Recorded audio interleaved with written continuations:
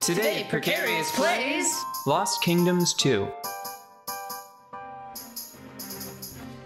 To the best of my understanding, I think we have all of the transformation type. Well, we have one of each class of transformation card. So I think I'm going to use this as an opportunity to backtrack a little. Yeah. And collect some of the treasures from various points in the game. During that time... Gosh, that Medusa looks like it's moving backwards when it's coming towards you. It's weird. I'll have to try to see that in the next one. Yeah. Because I am not entirely sure what you mean. Like, I mean, I understand the words, but I did not notice that myself. Oh, magic crystal, no! Oh. Such a short, shiny life it had. Yeah. I'll point out the Medusa thing to you in a bit. Whenever the next one shows up. So cool. I think that this game has... Or the series, this two-part series, I don't think that we've given the premise enough credit. I think that the idea of... Because your character is like somewhere between a warrior and a wizard. But just everything being inscribed on cards, that is a very novel premise. Also, I think it's an interesting case where art, weaponized art, is front and center, you know? Yeah. Ah. Okay. I don't know. I mean, like, there are other things that put power on cards, like. But video games where also you are running around and they are. So here's the difference.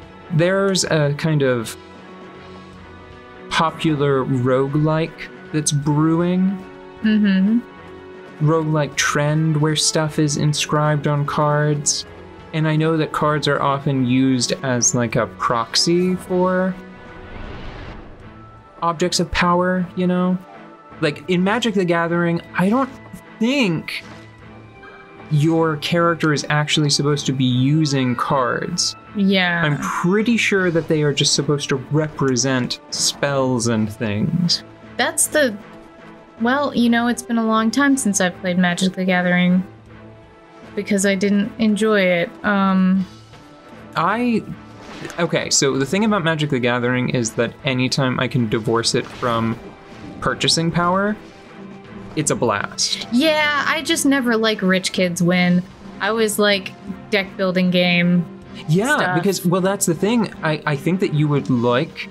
I think that you would like the rules of Magic the Gathering because you love Ascension, and so do I. Anytime you can divorce it from purchasing power, it's a fun set of mechanics. Like the... remember how I got I think, illegal... It was not a copy that I purchased, I just found it. It was recommended to me, and I was like, well, where do I buy it? And the person was like, buy it? How could you possibly find one?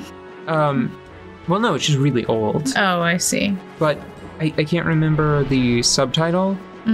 But it was a Magic the Gathering computer game from the 90s, and it was an adventure game, an adventure-style game with like an overworld map. Oop. Where did he go?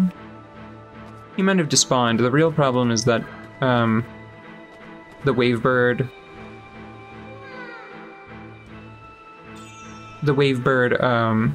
recalibrated. Oh.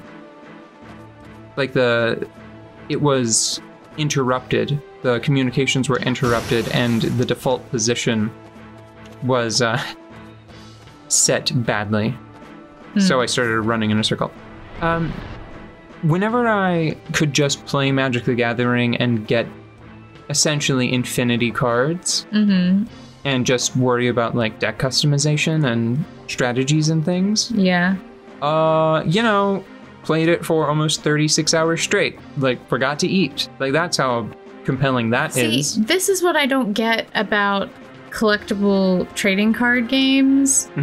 Like, once a collectible trading card game is around for a little while, like, there are deck builders where you can be like, if I had it, I would use these 50 cards in this deck and it would play this way. And I'm like, yeah, so then just do that. Like, just do that.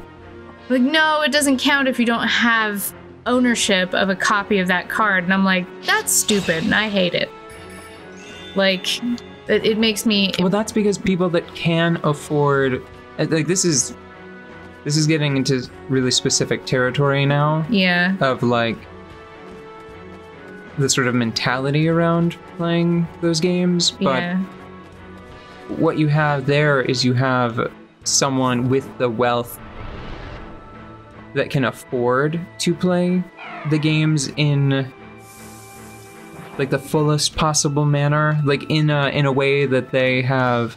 It's kind of like trying to protect their purchase. Yeah. They have ascribed value to something, and they are just trying to maintain it.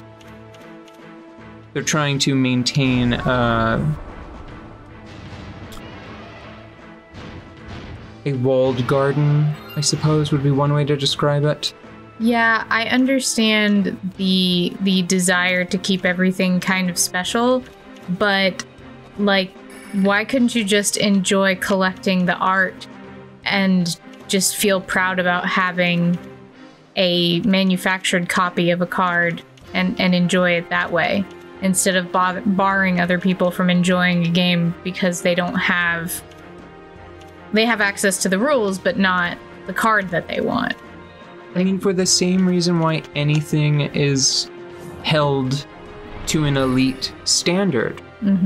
Because by excluding others, by narrowing the playing field, there's a...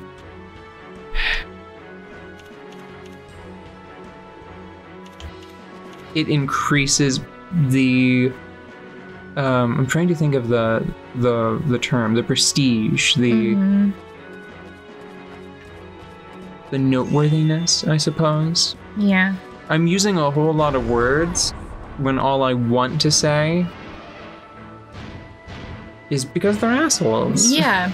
Well, it's like the difference between somebody who buys a high-performance car because they love to drive it versus somebody who buys a high-performance car because they want to have a high-performance car. And I'm fundamentally opposed to that idea. But I got off topic. Like, collectible trading card games really just burn me. They, like, rub me the wrong way. Because it should not be the way that it is. But that's okay, because... I mean, deck building games exist. Exactly, and are lovely. Oh my god, like the Resident Evil one? Yeah, you know, I don't so cool! That's not even, like, a great game in a lot of ways, but I still like it. Darn it. Invisible Wall. Like, whenever I play the Resident Evil deck building game, like, as you go through the game, like, I have, like, visceral reactions to it. What just happened? I canceled the card because I realized it was faster. Oh, okay. I was like, flying back. I that makes sense. I was like, you still had card to burn. Anyways, but that is neither here nor there. But one thing I will say is that the Resident Evil trading card collectible card game, deck building game. Building game. Yeah, the deck building game we have of Resident Evil does a pretty good job of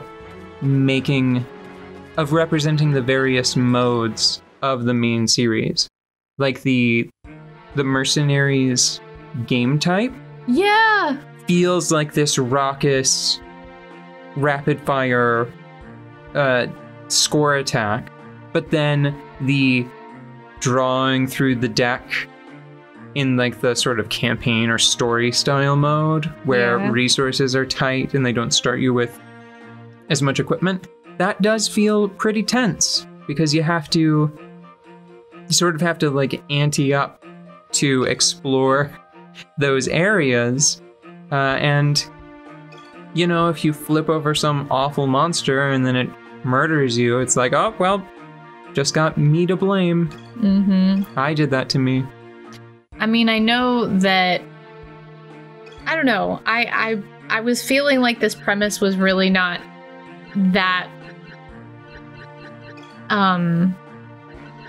original just because I play a lot of card games. Mm-hmm. But I don't know, maybe I need to think about it some more. Why don't you try to think of some counterexamples, Jack? Well, I can't think of a single video game. You're gonna have to give me some time. Well, maybe like what? Like 23, 24 hours? Yeah, something like that.